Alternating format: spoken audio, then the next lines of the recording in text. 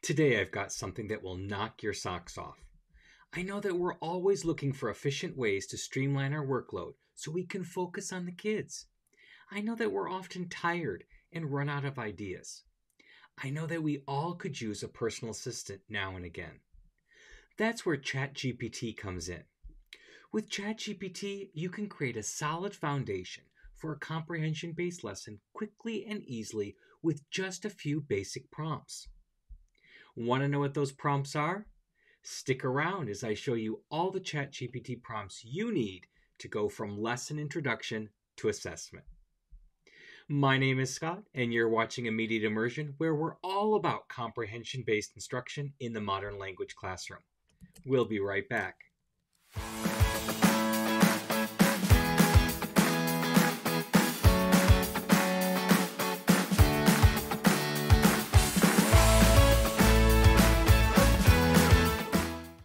Now, I want to preface this video by saying that ChatGPT is just a tool, and you shouldn't use what it gives you right out of the box. You'll need to read through the results, personalize it, and tweak it for you and your students. Although ChatGPT can't do all the work for you, it can do the heavy lifting, saving you time and energy so you can focus on teaching your students. Let's get started. Here we are on ChatGPT's website. If you don't already have an account, you can create a free one quickly and easily, and you'll be right here on this page. We're going to go through step by step on how to create a complete comprehension-based lesson using just ChatGPT. But remember, you'll need to tweak the responses to make them personalized for you and your students. So let's get starting with our conversation questions. So we're going to go down in here and we're going to type in the following prompt. Write 20 conversational, I can type, questions using the verbs wants, goes, has, and likes for true beginners. These questions should be in the present tense and in Spanish.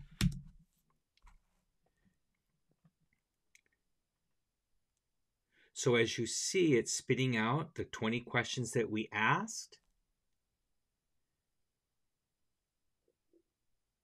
And we have the basics for starting conversations using those focus verbs. But then we're going to continue. We're going to create, we need a song that goes along with what we're teaching in these verbs. So we're going to write, please choose 5 different popular Spanish songs that use the above verbs. The lyrics should be school appropriate. Now let me forewarn you when you get this, they don't always check all of the lyrics. So let's see right here, they're suggesting Despacito. They always suggest Despacito, but that's not a school appropriate song. So make sure that you vet the songs that you get, but at least it gives you a list that you can start with, some basics. And so it finishes here. It gives you some example lyrics as well. And then you can do some more research to find out if any of these or which one would be best for you and your students.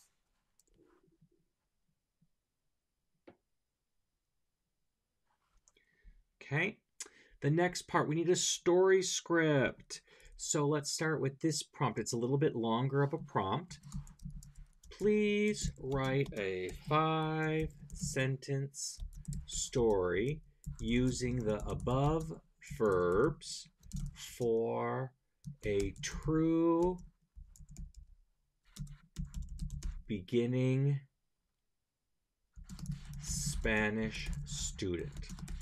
The story should be written in the past tense and should be in the following format. 1.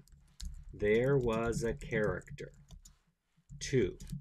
Oh no, oh no. There was a problem.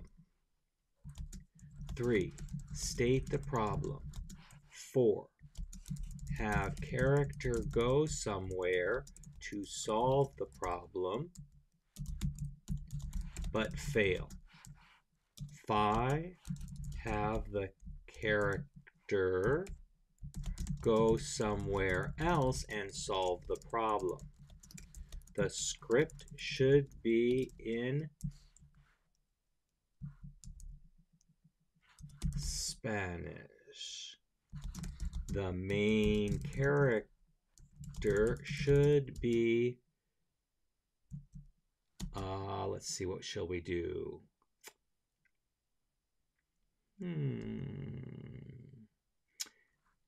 An iPhone named Iggy. And I see I got a typo there. It's always best to fix your typos before you set it through. And I see I've got a couple of them. Let me go ahead and fix those. Sentence story. Okay. Now, with ChatGPT, it is a conversation, so it does remember the things that you have told it beforehand. So we're going through here. It's going to give us our prompt. And usually the first one is a little bit too complicated for a true beginner. So I'll show you how to follow up and make it more what you need.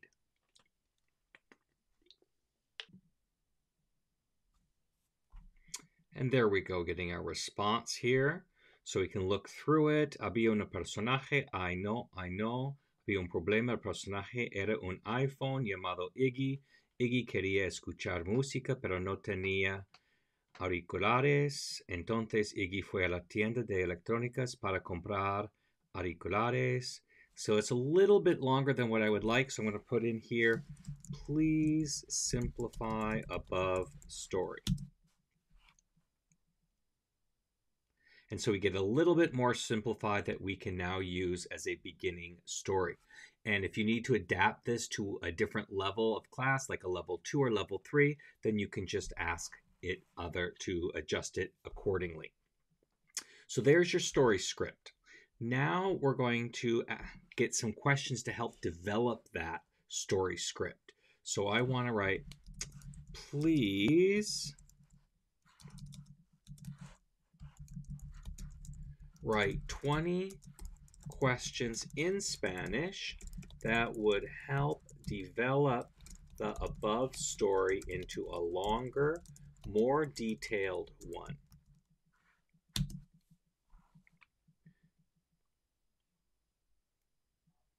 So here we have 20 questions that we can ask while we are creating our story script to engage the students and make it a more fully dimensional story. Okay, so now we need to come up with a reading. So we're going to create an extended reading, and we're going to use the following prompt. Please write a brand new story for novice low students using the above verbs. The story should be in past tense and include, let's change this here, include dialogue and be at least 500 words long. Please make the main character a toaster named, let's see, Mo. The story should be in Spanish and written for novice low students. I know I've repeated some things in this prompt, but sometimes that helps it. The more detailed and concise you can be, the better your responses are from ChatGPT. Now, I like to use a completely different story for my extended readings. Other people like to use the actual class story, so you can change your prompt up if you like to use your class story.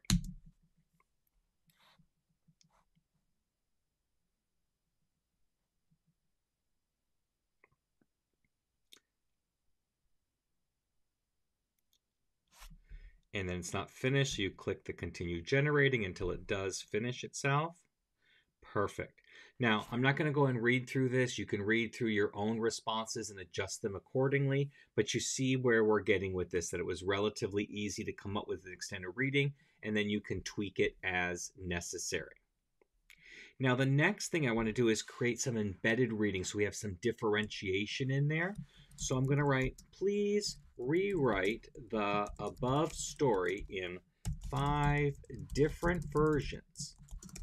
The first version would be the most simplest version with as few sentences as possible to tell the story. Each subsequent version should be a bit more complicated until you reach the final version of the story.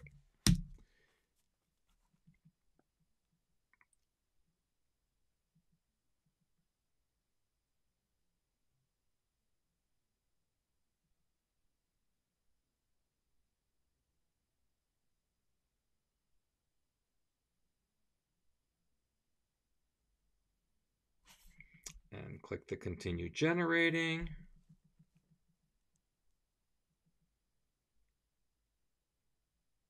So now you have 5 versions plus the original version to create your differentiated embedded readings.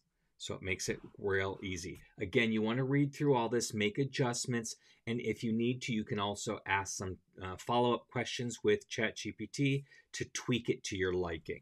If you want to change the tense, change it from third person to first person, all of that, you can just ask a follow-up question and ChatGPT will give you the results. Next, let's go ahead and create a listening practice. So I'm going to go, this is going to take 2 prompts to do. Please write a new story using the above verbs for a true beginner in simple Spanish. The story should be in past tense with a pencil named Pete as the main character. So we're going to write this. This will be a listening practice that you can pre-record for your students to be able to answer questions about. So it gave us a nice little prompt here. Then I can add my second one in here. Please write 10 multiple choice questions in English with an answer key for the above story. Now, if you want to leave them open-ended, you can change your prompt to reflect that. But here it gave us 10 questions that we can ask about that along with the answers. Now let's do a reading practice, and it's going to be a very similar prompt. So please write a new story using the above verbs for a true beginner in simple Spanish. The story should be in past tense, be at least 500 words, and include dialogue. The main character should be a dog named Tiny.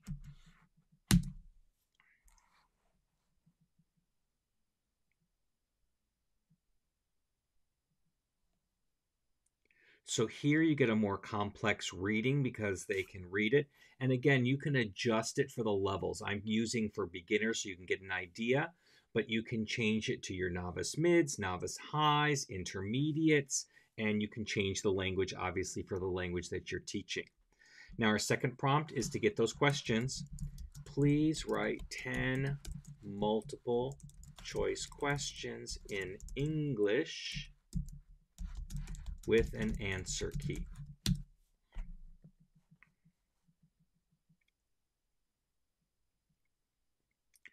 So you can see right along here, it's giving us our questions and our answers, and we have got a reading practice. Now you can repeat both of these prompts to get both a listening and a reading assessment. And if you want, you can make them open-ended questions rather than multiple choice if that's what you would prefer. Now let's go on to a writing assessment. We can go, please write a writing prompt. Or let's say, please write 5 writing prompts that include the above verbs in English. So it's going to give us 5 different prompts, and we can choose whichever one that we want them to use. Okay, so that's your writing assessment. And then for a speaking assessment, we can write, please create a speaking assessment based on the above verbs. And it gives us some choices here. And again, don't take these directly as they come out from ChatGPT. You want to read through them. You want to tweak them. You may ask ChatGPT to tweak them for you, or you can manually tweak them to suit you and your students. So here we have got a couple of different options.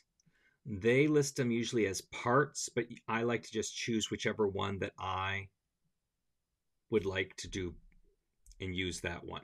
But it gives you some ideas, and I can tweak these ideas if I'm not happy with them.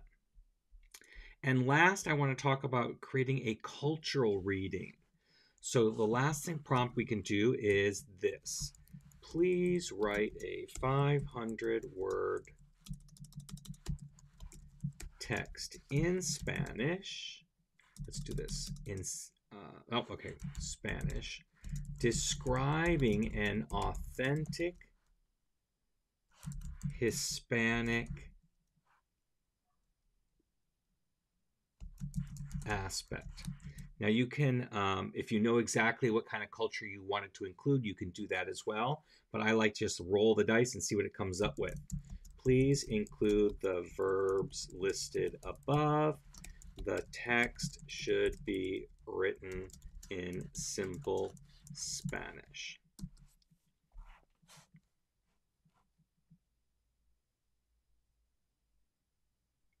So here it's talking about the markets in Latin America. So you can see you get a very authentic reading that you can engage your students with. Again, read through it, fact check it, make sure it's what you want and it's the language that you want. You can switch out some of the verbs if some of them are more complicated for your students, or you can even ask it to, let's just, for example, please rewrite in even simpler Spanish if it was too complex. And you get a really, really short version. So there's lots of things that you can do with ChatGPT to help you create a good foundation, a solid foundation for your comprehension-based lessons. But remember, you need to tweak it and personalize it for you and your students. Don't just use it out of the box. Now, if you found that helpful, you'll definitely want to hear about Immediate Immersion's CI Summer Camp. This summer, we are interrupting your summer for a 10-part webinar series to get you ready and pumped up for the upcoming school year. I know. Who wants to think about back to school in June? But seriously, our CI Summer Camp is for both experienced and beginning CI teachers who want to get a jump start on the school year and be confident and prepared once that first day arrives. CI Summer Camp is currently on sale for just $77 until Sunday, June 25th. Then the price goes up to $97. That's a whole lot of PD for such a small price. And don't worry, if you can't participate live, we're recording all of the sessions and you'll have access through August 31st of 2024. So if you're ready to join me and other like-minded CI teachers and get ready for your new batch of kids, head on over to mm.us/summercamp and register today. Oh, and I almost forgot. I've created a handy-dandy ChatGPT prompts guide with all of the prompts talked about here. You can get it at mm.us/chatgpt. Isn't that awesome? Now, thanks for watching, and don't forget to like this video. Subscribe to our channel for more teaching inspiration, and hit that notification bell so you never miss a new video.